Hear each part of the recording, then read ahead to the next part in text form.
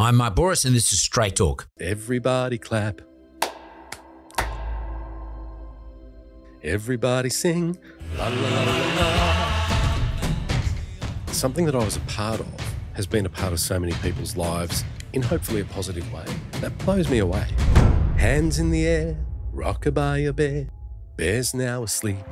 Shh, shh, shh. I think we're going to end it there. Greg's not feeling real well. Tonight, the story to save the life of band member Greg Page. Collapsed on stage with a heart attack. It was at the end of a show and I felt exhausted and I collapsed. We always think that could never happen to me. Yeah. I never thought I'd have a heart attack, let alone one that nearly killed me. I guess it was that moment that I realised that I had to do something. Now the Yellow Wiggle has his own charity, Heart of the Nation. The point is this: when somebody drops in front of you, we need people to understand how to respond to that. You could save a life. It's so powerful. Greg Page, welcome to Straight Talk. Thank you, Mark. Good to be here. All the younger staff in here have been quite excited about this. Really excited, particularly Jess, our producer. You're one of the Wiggles, one of the original founding Wiggles. So one of the old Wiggles. The old Wiggles, yes. Well, you're still a Wiggle. It's a bit like when you're a president of the United States, you're always a president of the United States. It never stops. An interesting way of looking at it. Yeah. So once a Wiggle, always a Wiggle. I'm dying to know, in the presence of Australian royalty, how the hell did you become a Wiggle? Who came up with the idea of it? Where the bloody name come from, and the whole genius behind it? Okay, so really it was Anthony Field, who was a member of the Cockroaches originally. Yep. Anthony was studying teaching at university, preschool teaching, with Murray, who was also ended up being in the Wiggles. Then I went to university with them because I was a fan of the Cockroaches. So I grew up in high school listening to the music of the Cockroaches. I thought, I love this music and I wanted to be a musician. So when I did work experience in high school, I reached out to their management and said, I want to be a roadie. I want to be a sound engineer. And I ended up doing my work experience for the Cockroaches. So I got to know Anthony through that. And he said, well, look, you can't be a roadie all your life. You don't want to be lugging boxes upstairs when you're 50 years old. And now that I am 50 years old, he was certainly right. I don't want to be doing it. He said, what else would you want to do? And I said, well, look, I look back on my time at school very fondly because I had teachers that came into the classroom with their guitars and they'd sing. And I thought, if I can use music in education, I thought that'd be great. He said, well, you need to come to my campus, see what I'm studying, early childhood teaching. And you'll find that there's 500 girls and only 6 guys, so the odds are pretty good there. So I did that. I went to his campus, had a bit of an orientation there, and the course sounded fantastic because early childhood teaching is all about freedom of expression through music and through art and learning through play, as opposed to when you get into primary school, there's a lot of stencils that you have to fill out. Structure. There's a lot of structure to learning. And, you know, it is that way. But when you're in early childhood, it's all about just letting the child explore life and explore their environment. And that's how you learn. And I just love that concept. So really, when I was it was the crossover between first year and second year. It was in the summer holidays. Anthony rang me and said, look, I want to get together and write some songs for kids and see what we can do with that. So we did that. We literally got together and wrote a bunch of songs. Yeah, and Murray. So Anthony, myself and Murray, and another guy who was in the group at the start, Philip Wiltshire was his name. He was one of the music staff at the university. We all got together. We wrote some songs. We recorded them very shabbily on a 4-track recorder back in the day. And it kind of just grew from there. And it was just Anthony's idea that he'd been listening to music for kids from all over the world, from Canada, from America, from England. And of course, here in Australia, we have this great institution called Play School. Yeah, I remember it. Incredible. It's been going for so many years on TV. But the beauty of Play School is that it is so directly targeted at children. There's some not double entendres in a dirty sense, but there's adult content there for the parents, and that's what makes it great co-viewing for parents to watch with their children. So it is kind of, well, we held it as a standard for us to aspire to with the Wiggles. So when you talk about, you know, how did it start? Why did it work? It worked because we were educators, we were teachers, we loved music, and we put that all together with this aspiration of being like Play School for kids, but with music. So it was the first time there was kind of a rock band for kids on the music scene in Australia. That's mad. So, yeah, so you actually went to early childhood teaching course, like at uni or something like Macquarie that. Uni. Macquarie University. But they were ahead of you. Yes, they were 2 years ahead of me. 2 years ahead of you. But were they musicians as such? Yeah. Already? Were you? Yes. So I'd grown up playing guitar and I'd played in high school bands and always wanted to be in a band. But I guess you look at life realistically, sometimes you think, okay, how many musicians are there in the world? Yeah. What's the chances of becoming successful at it? So I thought, well, if I can't be on stage, I want to be behind the scenes. And that's where the idea of becoming a roadie or a sound engineer came to my mind. And I thought, well, I'd love to work in the music industry. But then it kind of took a turn when I met Anthony and ended up being in the Wiggles. But Anthony was in the Cockroaches, which were quite a well-known band throughout the late 80s. But going to say late 80s. So late 80s, yeah. Okay. Yeah. So you're a Sydney boy. Yep. Yeah, you grew up in Northmead, I think. Yeah, correct. On the northwest side of Sydney. Yeah. Have you ever looked back and gone, oh my God, I did an early childhood teaching course. I was going to be a teacher. I always aspired. I love singing, but I was never really going to get in a band that may be super successful. Do you ever think to yourself, what, my God, how did that turn into the Wiggles? Oh, all the time. Yeah, each stage of it. Yeah, well, that's the thing, right? It didn't just kind of go bang, the Wiggles were on the scene and we were huge. It took years. And so each step along the way, you'd achieve something that you thought was not going to be possible. And you'd sort of look around and go, wow, this is great. You know, we've got a record deal with the ABC. Then, wow, we're doing live shows now. Wow, we're actually getting paid to do live shows. You know, we used to do parties for $300. Then we sold tickets to our shows. And that was so each little incremental step along the way to that success that we had at the peak in probably 2004, each step we'd just kind of look at and go, wow, we never thought this would happen. So to look back now in retrospect is even more mind-blowing. It's pretty amazing because your model or your aspiration was to do play school or to be like play school. Yeah. In that you may use fun for little kids. And I remember my kids watching play school, and they were all born in the 80s. And you use that as a model that you aspired to. Of course, you guys went on to far outstrip anything play school ever did. Mind you, play school was very successful and wasn't your model, different style of model. I'm dying to know who decided to dress you up the way you guys got dressed up. What was that process? How does that work? And when did it come into the formula? Did you start off that way? Like when you used to do parties for $300 a party? How did it kick off? So to the clothing, the costumes. Yeah, right? costumes, Our very first album, we had a different look. And it was terrible. It was like just black pants with a multicolored shirt. So whatever multicolored shirt we could find, just something that was bright, supposedly visually attractive. But if you look at the album cover, it's not visually attractive. And that's why we changed our look for the second album that we did. And the reason why we came up with the new look was because Anthony had said, just go black pants and a solid color on top. We'll all have a different solid color on top. Instead of an Hawaiian shirt. Yeah, instead of an awful, gaudy, horrible-looking shirt. So Jeff already had a purple kind of skivvy at home. Murray already had a red one. So it was kind of set from that point that Jeff would be purple, Murray would be red. Then Anthony and I went shopping together to try to find something because the photo shoot was the next day. Skivvies. Well, skivvies, yeah. We said skivvies. We'll go with skivvies. It was a bit of an 80s, 90s thing. Yeah, it was a little bit retro even at that point, I must say. Yeah. But, we walked into Grace Brothers, the old Grace Brothers over at Chatswood. We walked into the menswear department and on the back wall was a blue skivvy hanging up and we both saw it. And blue's my favourite colour. So we both ran for the blue skivvy and Anthony got there first. So he's a quicker runner than me. So Anthony got blue. Next to that was a yellow skivvy. And I just took that one. And it wasn't actually until a few years later, one of my old friends from school, he said to me, it's kind of funny you ended up with a yellow skivvy, isn't it? I said, why is that? He said, like our school uniform was a yellow skivvy.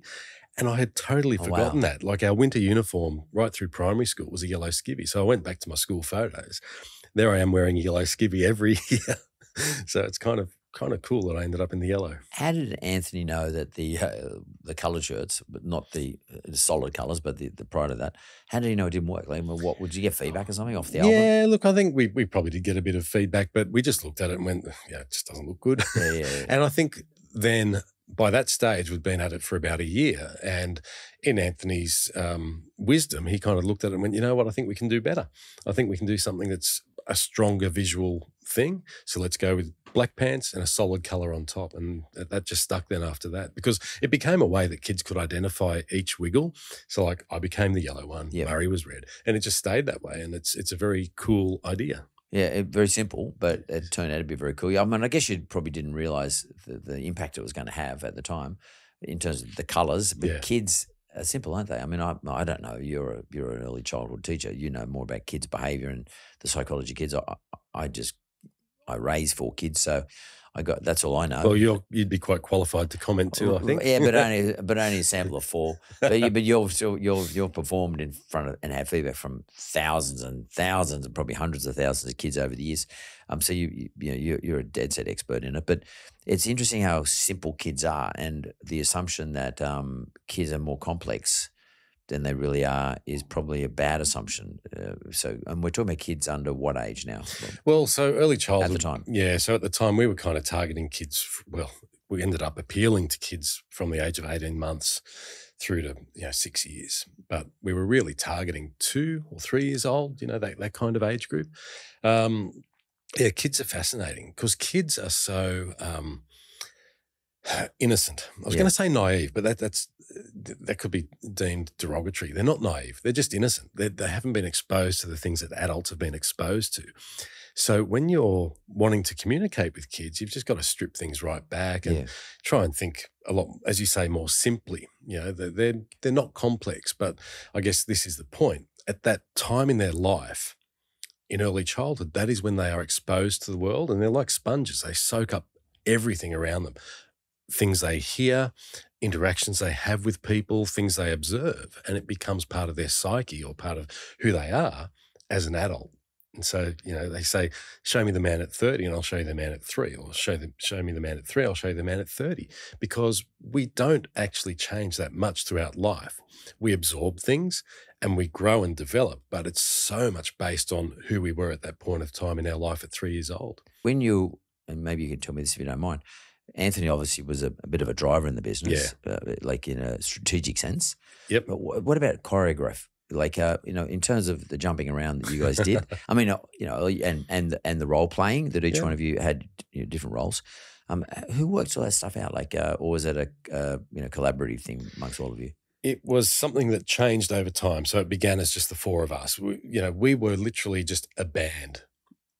That's all our experience was, just being in bands. So we had no idea of it being a show or a more complex entertainment experience. It was just, hey, we'll get up and we'll play some songs. And it just developed over time into something more theatrical. I mean, to the point where— Theatrical is a good word. Theatrical is a good word, Yep. because it did become a lot more theatrical over the years. So we did bring on a choreographer around about 1996, I think it was, so about 4 years after we'd started. We kind of got to the point where we were thinking, okay, well, we were just coming up with dance moves.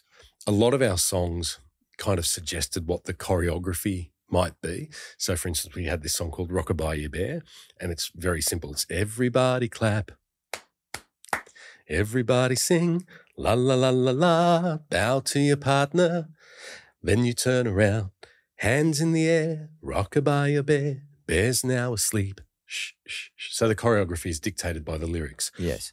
A lot of our songs were kind of like that, where you could draw the choreography from what we wanted the kids to be doing to marry it with the lyrics. But then it kind of got to the point where after doing 4 or 5 albums, the songs got a little bit less like that and a bit more story-based or character-based. So to go back to your question about how do we determine the role playing in the group, the 4 Wiggle characters were very much just based on who we were. Right. So, one of my traits in the group was that I was a magician. I love magic as a In kid. real. I love it. Yeah, I love magic. I love magician. Oh my Yeah, God, I love magic. So that became one of the things that I did in the group. Anthony, one of Anthony's traits is that he loved eating, and that kind of also came from real life. Like one of Anthony's nicknames that we have for him was Sumo, and that came about because back in the early days of touring here in Australia, we'd be away for 4 weeks at a time, and we'd go to RSL clubs for dinner.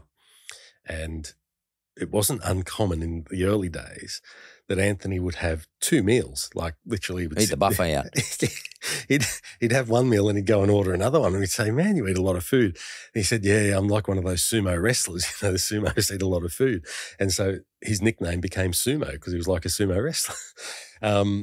So that's where his trait of eating food came in the Wiggles. And Jeff being sleepy, well, I don't know where that actually came from, to be honest. Probably, I do know where it came from. It's not tied to who he is, but Murray loves playing guitar. That was his trait in the Wiggles. So it did come from a lot of our own personal things that we enjoy doing. When you're putting a song together, are you tactically trying to appeal to the parents to, for example, to tell kids it's time to go to bed? The thinking was appeal to the kids. Yep. Yeah, appeal to the kids, but deliver content or messages that we know are good messages, like through what we understand about teaching. And so everything we did was always based on our knowledge of early childhood psychology, but also classroom management strategy. So in our live shows, we'd always go back to how we learn how to manage children in a group situation, which sounds kind of silly, but it's true. I mean, you've just got to manage kids properly in a classroom or else you have chaos because kids can be so spontaneous. So you've got to manage them. And we do the same thing in live shows. And a very simple way of doing that, but also to appeal to parents, was we didn't say, hi, boys and girls, how are you all? We'd say, hi, everyone. Hi, everyone, great to see you. And automatically we're including the parents, because they're part of that audience. And so that's just such a simple thing to do, but it's to do with language and how you talk to people that makes them feel like they're part of what's going on. So whilst we didn't strategically target parents, we strategically included them. It's obviously brilliant because it was extraordinarily successful. And you know, obviously, I want to congratulate you and everybody as to how you put it together. And I'm sure it's not just the 4 of you now. There's a big team in those days and even today, I guess. But as a business especially, but getting to kids is sometimes could be a bit challenging because I imagine you would have said, are we manipulating the kids into something and nothing bad, but I'm just saying, are we dragging them along sort of the way we want them to go? And if so, you know, you're quite powerful in that regard. What are your obligations? Did you often have to sit down and have ethical conversations with each other? Look, I don't know that we had to have too many ethical conversations. I think we had a couple of ethical conversations, and certainly they came up more so in the context of merchandise. Right. Right. So I remember one conversation about a fast food company that wanted to sponsor the Wiggles. And we just thought, look, it's not really in line with promoting healthy eating. So we had to say no to that. The other one that I can remember was in terms of consumer products. So products that we'd sell with our logo or name on them. Merch. Merch, that's right. So in terms of merch, it's funny, like we used to call it merch back in the day, but we didn't kind of think people knew what that term was, but now everybody has merch. So so merch, consumer products. Somebody wanted to put our images. So we had cartoon characters developed of each of our Wiggles characters. Somebody wanted to put those on kids' underwear. And we just thought, no, that's not right. You know, you can't have our images on kids' underwear. That's not right. So those kinds of things you would have to be very careful about because the way you are perceived is very important. And if you didn't think those things through, you just go, yeah, no problem. And quite innocently, you could do that. You could just go, it's just our picture on kids' underwear. But other people might perceive that a different way. Particularly at a different time. Like, you can, because there's no secret about the fact that we today judge what happened 20 years ago by today's standards. Yep. That happens all the time. Absolutely. And that can actually bring a brand down quite quickly. Yeah. And it seems to be a bit of a pastime for some to do that. And it's a bit unfortunate, but it's just the way things are. It is the way things are. And you've got to think for the future. So, but you can't predict what people's values and judgments are going to be. Therefore, you've got to be really conservative. Well, you've got to try to be, I guess. You've got to try to – I think at the time we were just trying to base what we did on what we'd learned about children and how they think and what appeals to them and what was known at the time and what we knew at the time too as 3 males that had gone through university. We knew that we could never be above suspicion. You know, you couldn't go into a nappy change room on your own as a male and change a baby's nappy. You had to bring a female with you. So you couldn't do those kinds of things. You had to be very careful. In those days? So that's 30 years ago, yes. We were told in university, you know, you cannot be left alone in that kind of situation with a child. You've got to be always there with somebody else. Even if it's your own child? Well, probably not if it's your own child, but certainly in a childcare centre or, Yeah. you know, if you're looking after kids, you know, you can't take them to the bathroom on your own. You've got to be very mindful of the fact that you're not above reproach. You're obviously an entertainer. You know, you're creating theatre, which obviously you love. It's so cool. It's fun. But that's sort of on the surface. And we just talked then about sometimes having to consider the ethics. But what do you really see yourself as? What was the real role of your organisation?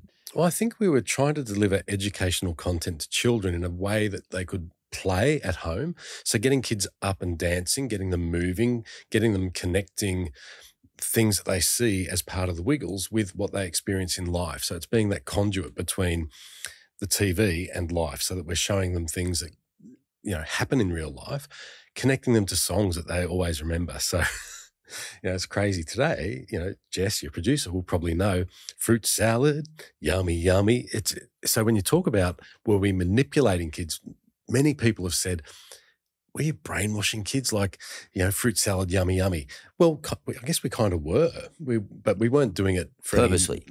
Well, not purposely, but I guess we didn't know how much these songs were going to stick around in their heads for years to come. And so now as the original Wiggles, when we do shows for kids that are probably Jess's age and they're getting into their late 20s now, some of these kids, we do shows for them. They come along and we play to 10,000 people all singing fruit salad, yummy, yummy, because it takes them back to those days of being 4 or 5 years old, 3 years old, and they remember those times in their life. And that's so powerful to connect to that time in your life when you had no cares in the world and, you know, the Wiggles were something to listen to. And it's just so joyous when you're in a room full of 10,000 people singing fruit salad, yummy, yummy. There's not a care in the world. Yeah, and nostalgia is quite a powerful thing too. Mm. It's a very powerful thing. It must spike something in the brain to drop a whole lot of dopamine or serotonin or something through the reward system to them that has last with them, you know, if they were 3 at the time, now they're 26, has last with them for 23 years. It's very powerful. But I think that can be the case with so many things, that as an adult, you'll smell something, you'll see something, you'll hear something that takes you back to another time in your life. And when it takes you back to that childhood experience, for a lot of people, hopefully it's a really positive childhood. And we did have somebody come up to us at one of our shows recently who didn't have a good childhood, had a terrible childhood. But she said to us, thank you so much for what you did, because it gave me something to escape to. Some relief.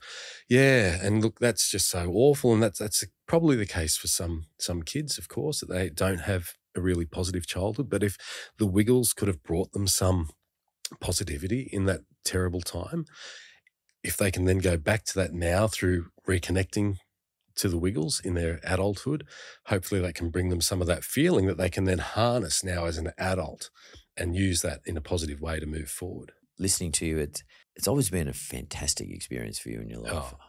Incredible. Like I can't explain. Like blessed. Absolutely blessed. Yeah. I mean, to have gone from wanting to be a musician to thinking that it'll probably never happen, but still wanting to be in the music industry, and then have that experience. It wasn't planned. So a lot of people also think, gee, it was a great idea you guys had. Well, it was a great idea, but the idea was never a plan.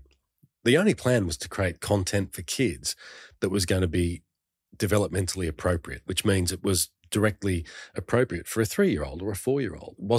It wasn't targeted at adults and talking down to children. It was at their level. That was our only goal. And because we hit that goal, it became what it became. And the journey was just so wild. It was incredible to think we played Madison Square Garden in the US, and we played so many venues around countries that we'd never dreamed that we would play in. It just blows me away. If you look back on your career in entertaining kids with educational content and being incredibly successful as a group, What other things do you think this gave you that you would never, that the kid from Northmead would never have ever got in his life? Oh, look, I don't know. I don't. I guess so many things, but I don't really sort of quantify them or assess them. Like friendships. Oh, look, definitely friendships. I mean, there's so many things. I mean, I can imagine if someone like you, I mean, if it was me, I would lay in bed in the mornings when I wake up, think, you've been through some health issues, and I'm alive. Yeah, that's great. And I'm not trying to be morbid. You wake up and I'm alive, I'm good. Yep. And then you think, wow, my life. I mean, we talk about it being a blessing, but what did I get out of all this stuff? I mean, I've got great friendships. So what, you recognise everyone else, but you've travelled. You've done things that the kid from Northmead who used to wear the yellow uniform in winter may never have had unless he crossed paths with these individuals. Yeah. And you went and did what you did. Look, I guess in a spiritual kind of way. Yeah, that's what I'm talking about. Yeah, I'm kind of connected to the fact that something that I was a part of has been a part of so many people's lives in hopefully a positive way. To me, that's like the biggest blessing you can have. The fact that without setting out to do it, we had a connection with so many people who are now in their 20s, but still are so connected to the Wiggles and have such fond memories of it. That blows me away, right? It's not like, I don't know, like you can't dream that from a young age. You can say, well, I want to make music and I want to be a musician. And you can say, okay, well, I did that. And I'm grateful for that. I'm so grateful for that. But for the fact that it actually went further than that, it wasn't just making music. You didn't sell just 1 million albums like a good musician might, which you've actually changed. You've changed some people's lives, and you've had a massive effect, which has lasted, on the example we just gave, for 23, 24 years to some of these individuals. And in a positive way. Very positive. Like, it's funny, like you talk about selling albums. I wouldn't know how many we've sold because I don't measure things in that way. I just honestly think how blessed I am to have had those experiences with the guys, of course, and the friendships and the fun that we had. And when we get together now and do these shows, it's like getting on a bike again. The camaraderie that we have, it's just so well embedded in our relationship that we can, sledge each other and do all that kind of stuff that we did 30 years ago. And it's just, that kind of deep-rooted friendship. So I'm very grateful for that. But I think the overarching thing for me is just to put my head on the pillow at night and know that what we did far exceeded anything that we set out to do. But to know that we've had, as I say, hopefully a positive impact on all these kids, a number of people that say, I went into music because of you. I learned guitar because of the Wiggles. Those kinds of things. I ate my fruit salad because of the Wiggles. Yeah, that's right. I'm now fit and healthy because I listened to those healthy messaging songs that you wrote. So I just find it blown me away. I mean, to me, it's absolutely amazing. I mean, some of us pat ourselves on the back because we might have done a few things, but the impact you've had on globally, not just here in Sydney or Australia, but it's a global impact. It's bloody amazing. It's really amazing. And it's still going. And so today the Wiggles has a different makeup. Lineup, yep. How do you view that? So just as, I guess, is it just a response to social change? Yeah, so a few years back now, maybe 2 years or so ago, Anthony came up with this idea of having the fruit salad TV Wiggles. We're all fruit salad, we're all different. So it's like a bowl of fruit salad. There's people from all different cultures. So there's now 8 Wiggles, I guess. So there were 4 originally. There's 8 Wiggles now that represent all different backgrounds, which is, I think Anthony said when they released that on YouTube, it was their biggest content, like in terms of views, like it just went berserk. So it shows that there is definitely a market for that. And that's responding to social times. But it's also a reflection on the fact that had we done this from the start as a business, the Wiggles back then wouldn't have been the Wiggles. We would have gone, right, well, hang on. We've got Jeff, who's Chinese background, Chinese-Australian background. Then we've got Murray, Anthony and Greg, all sort of white Caucasian males. no women. Yeah. We should have had a female in the group, right? It wasn't put together for the purpose of being a commercial thing. It was just four mates getting together and making music. So yes, the fruit salad TV Wiggles is a reflection on the fact that times have changed to the point where, you know, it was no longer good enough to sort of say, well, it just happened because we were four blokes, four males who got together and we were friends. It needed to reflect the current times and be socially responsible in that way. Can you tell me about the impact on your health of being a Wiggle?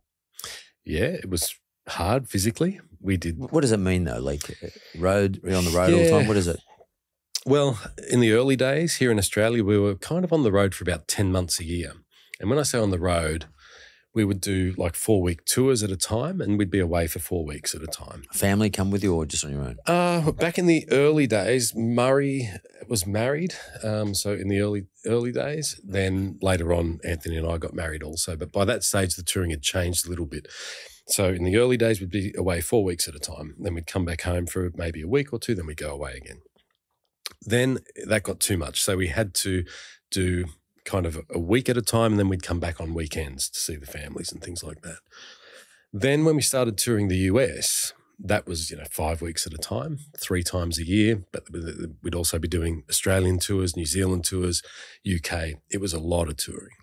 The hardest touring, well, I'll just go back to Australia for a second. When we toured in Australia, we'd do 3 shows a day. So we'd do a 10 o'clock show, an 11:30 show, then a 1 o'clock show. Some days we'd do a 4th show at 2:30.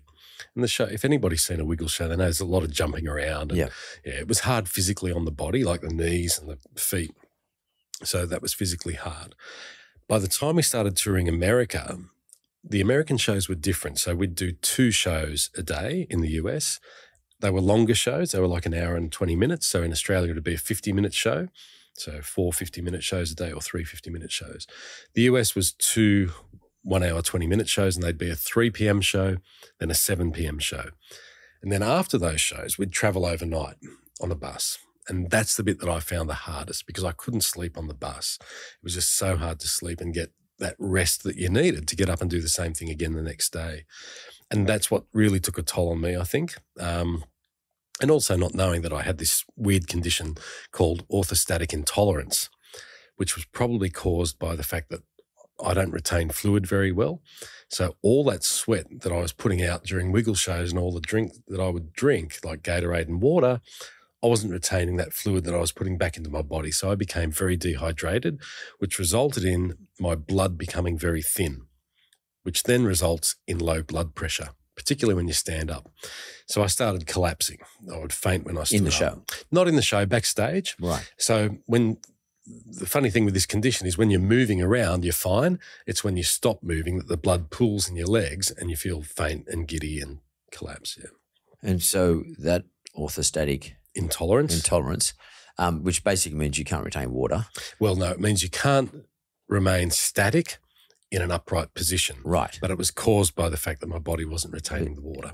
But then later on, you had a heart attack later on. Later on. So, that was early in the days. That's why I left the Wiggles in 2006 because of that condition. It was debilitating. Yeah, didn't know what was wrong. And at that time, I actually had my heart thoroughly investigated and the doctors all sort of said, yeah, that's pretty good. Because that would be the first place to go. If you're right. feeling they're going to say, you've got a heart problem, potentially. That's right. So they did all the stress tests.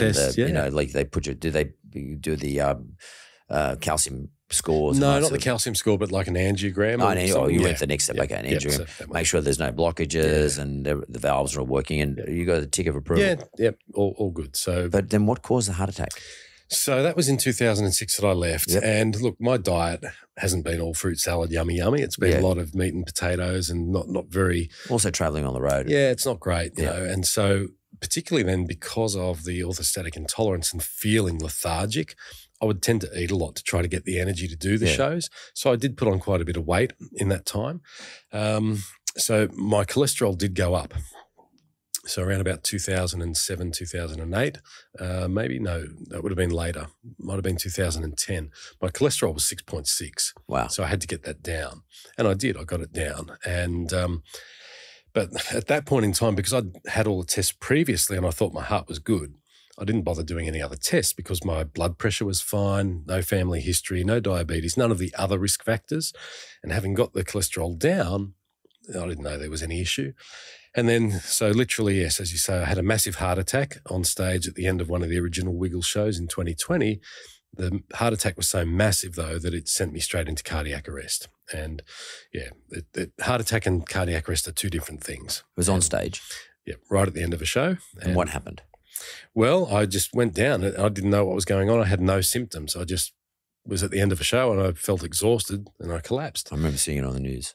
Yeah, and luckily for me, there were people around me who knew what to do. So what did they do? What did they do? Well, they assessed me. Yep. They checked, was I okay? So these are first aid people or something like that? Well, these were just, so the first person to come to my aid was a GP in the audience who was there with her daughters that night to watch the show. Wow. And one of her daughters saw me collapse and said, "Mum, Greg's collapsed. Remember, he's got that issue.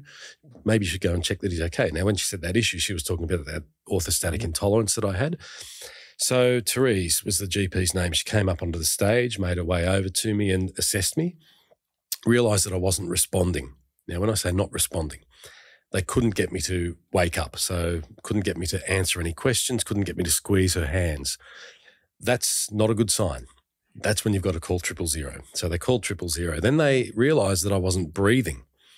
Now, when somebody's not responding and not breathing, you've got to start CPR, because if you don't, that person will die within minutes. So luckily, they started CPR. So Therese, together with a lady by the name of Kim Antonelli, who was working for the Wiggles that night, she'd done first aid as well, so she came in and helped Therese start the CPR. Then, whilst this was going on, the other three Wiggles were doing an encore of Hot Potato. So there's resus going on backstage for me, and they're out doing Hot Potato. Show must go on. The show must go on. The drummer for our band that night, Steve Pace, he was also first aid trained. He saw what was going on with me and he thought, geez, I've got to help this guy. So he got up, finished Hot Potato, got up and then came over and started doing CPR as well. By that stage, another member of the audience, Grace Jones, who's a nurse, she came up to help. And luckily, somebody, one of the security guards at the RSL club, brought a defib in and they were able to use it to shock me and resuscitate me. Defib being a defibrillator. Defibrillator, a portable defibrillator. AED. Defibrillator. Yep. An AED, of which I was saying earlier that before the show started that I have a couple of these in various places in my life, because Guy Leach introduced me to him many, many years ago on a podcast actually, but one of our podcasts.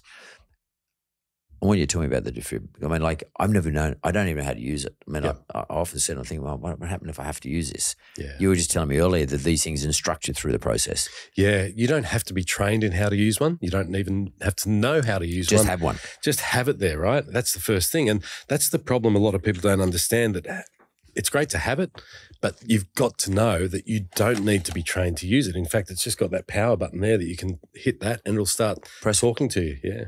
Training scenario. It's probably pretty loud. 2. That's all right. Adult patient. Call for medical assistance. So if you haven't called 000, call them straight Remove away. clothing from patient's chest to expose bare skin.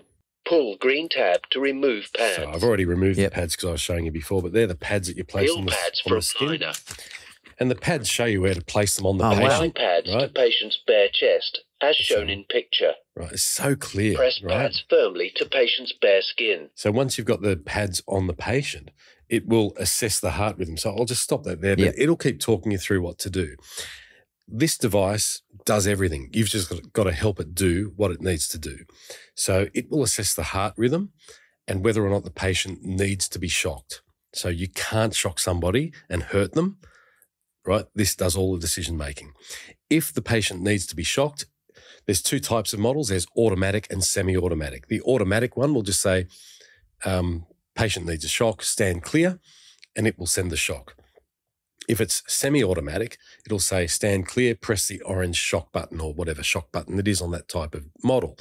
But no matter what type of AED it is, they're all pretty similar in the sense that you just need to turn it on, listen to the instructions, follow the instructions. It'll do all the work and you could save a life. It's so powerful. Where does the Heart of a Nation charity fit into all this?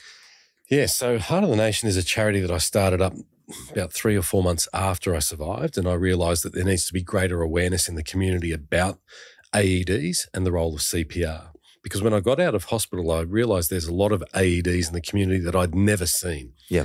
One of the reasons I identified as to why I've never seen them is because they look like a first aid cabinet. They're just a white cabinet on the wall I got one with a green and white sticker on it, right? And a little light keeps flashing on and off. Yeah, that's right. And I'd just walk past them and think, well, that's just a first aid cabinet.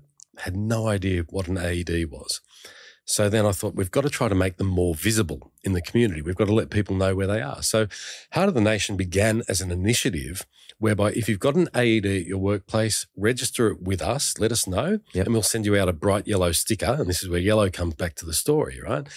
A bright yellow sticker to put on the front door or window of your business so that people coming in and out or walking past get to know that there's an AED at that location. Because if somebody goes into cardiac arrest just around the corner or down the street, if they don't know you've got an AED, they can't use it and they can't save a life. How do you get this yellow sticker though? Like, yeah, so you log onto our webpage, heartofthenation.com.au, and there's a place there where you can sign up and register your AEDs with us. Right. Once you register, we'll send you out the sticker. You stick it on the front door or window of your business and let people know that you've got it there, and let them know that if they need to use it, that they can. How about if someone wants to buy an AED? They don't have one. So what do you guys recommend? Yeah, so look, we can help you there with that as well. We do sell AEDs, and the base model one is, one that looks like this. There's a couple of models that look like this. They're made by Heart Sign.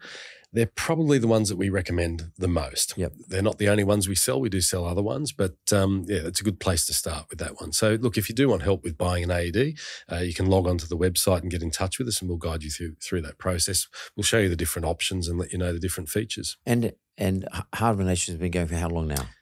Almost 3 years. Almost 3 years. And do you feel as though you're getting the message through? I mean, this is a great forum to do it. I mean, these are the sorts of forums you need to go to. Yeah. And I'm very happy to accommodate that. I mean, apart from the fact I get to hear a great story and meet one of the Wiggles, which is amazing. But and you're using your position of fame, so to speak. Profile, I call it. Profile, I guess. Yeah. Profile. Yeah. To do a good thing.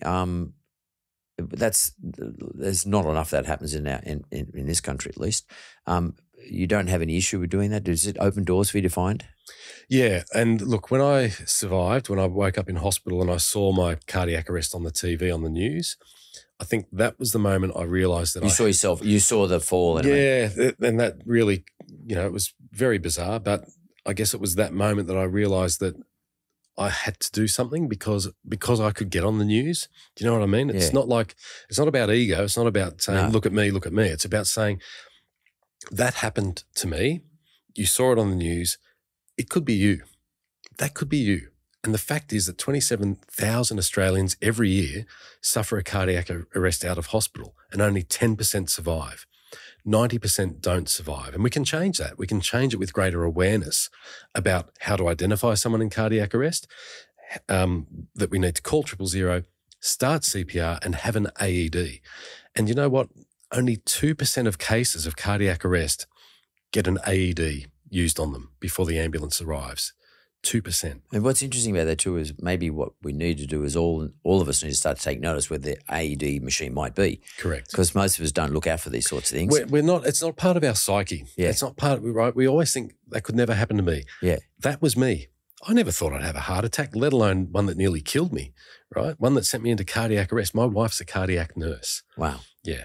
And she would always say to me, don't have so much butter on your bread. Don't have so much butter on your toast. Don't eat the chicken skin. Don't have so many sausages. I thought I was okay because I could exercise without any of the symptoms or warning signs that they talk about. So I was playing competition cricket, competition tennis. I was walking 7.5 Ks in an hour every day. No problems, right? But I dropped dead.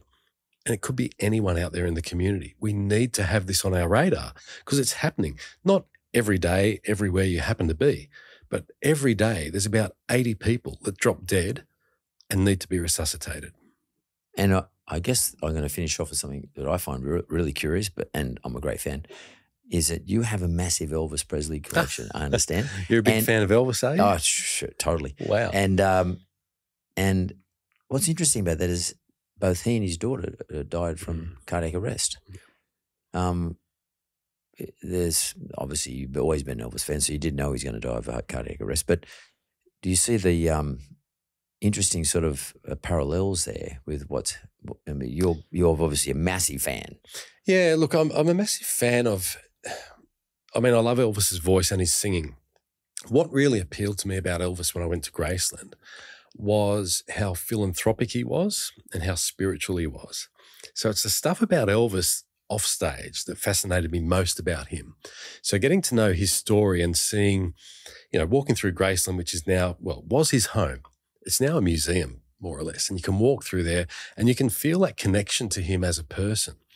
So that's why I started collecting items to put on display here in Australia. So I've got a small museum out at Parks. It's quite small. And I have scaled back now. It's not something that I'm actively doing anymore because my time is spent on my charity. But that understanding who somebody is behind the scenes, I've just found that so interesting. And yeah, as you say, everybody dies of a cardiac arrest. Cardiac arrest means your heart stops beating. Yeah. So everybody's going to die of a cardiac arrest. Eventually. It's what causes it. Yeah. And at what time it happens, right? So when it's unexpected, that's what we call sudden cardiac arrest. That was my cardiac arrest. It was sudden. I didn't know I had heart disease. It wasn't diagnosed. So for my family and my friends, it was like, what the hell? This guy's just dropped dead. They're the types of cardiac arrests that we're talking about. Now, Elvis, look, there's a lot of talk about what caused his heart attack or cardiac arrest. Even Lisa, I don't know. The point is this. When somebody drops in front of you, we need people to understand how to respond to that. And, whatever the journey is in life that you have, whatever your connection is to other people, whether it be a celebrity or whatever, we're all the same. We're all human beings. Especially when the heart stops. Absolutely. And, I think that connecting to people through stories and their perceived commonalities in life, I think that's a really powerful thing. And, to look back on my life and think that these 20-something-year-olds at the moment are connected to the Wiggles through the music that we created, well, it's an absolute blessing. Well, you have lived a life of being a great storyteller, and that got you quite a great deal of success. But it seems to me you're still telling a story in relation to, you're telling your personal story now about how to save people. And, you talked about Elvis being spiritual and, having the sort of ethical views in the sorts of people he helped. Yeah. And to be honest with you, I never expected our conversation to end up there with you because you're doing exactly the same. You're pretty much expressing your own spirituality to all of us, and you're still doing it. Yeah. You're still a wiggle, and you're still looking after. Now you're not talking to kids so much under fives, but you're now talking to those kids who were under five now in their 20s, and you're sort of saying to them, "Hey guys, just think about your health and think about how you can help somebody else, and remember the yellow wiggle, and put a yellow sign on the front of a window of a shop front or wherever it is where there is an AED to make sure that you can help someone." And I think that's still magic, mate. You're still doing the magic. Yeah, thanks, Mark. No, I appreciate it, mate. I know. I appreciate this. This has been unreal. Thank you.